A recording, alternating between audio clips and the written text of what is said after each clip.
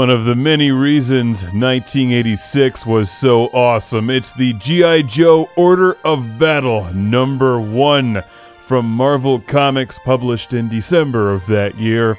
The official G.I. Joe handbook. Basically, the G.I. Joe equivalent of the Transformers Universe miniseries of comics I previously reviewed, which is just a catalog of all the G.I. Joe figures or Transformers, depending on which series you get. Let's start off with Ace, who apparently has a gambling problem, but maybe that's how G.I. Joe is funded. I mean, they had a lot of really expensive stuff. Hey, it's Beachhead! This glorified catalog has cool pictures of all of your favorite Joes and Cobras and vehicles, spread throughout 4 issues in this awesome miniseries. And there's also lots of great reading. Beachhead doesn't get angry, he gets even after machine gunning the f*** out of his enemies.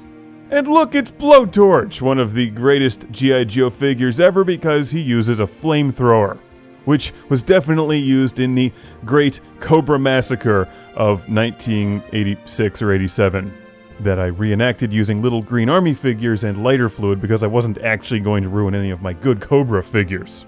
What's up, Cover Girl? Secondary military specialty, being hot. That's what. And there was also a later battle, I believe, where some Joes may have been decapitated by the Decepticons, but frankly, they had it coming. Deep Six and Dial Tone, I had both of them. This is a really fun collector's comic for those of you who grew up with the old school G.I. Joe figures, because it's just a nice trip back through memory lane. And as many of you probably know, the 1980s G.I. Joe comics were awesome. They were even better than the TV shows, primarily because the plots had a lot more depth. Frostbite, I had him. He may have met his end in the mouth of a Sharkticon, though.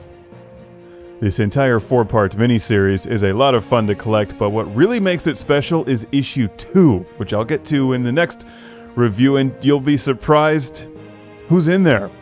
Who was a member of the Joes that actually wasn't a member of the Joes.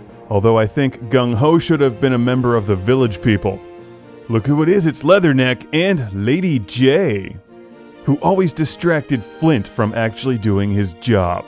You're being paid tax dollars to protect America, not ogle the girl Joes, Flint. Come on. Who do you think you are, rock and roll? No.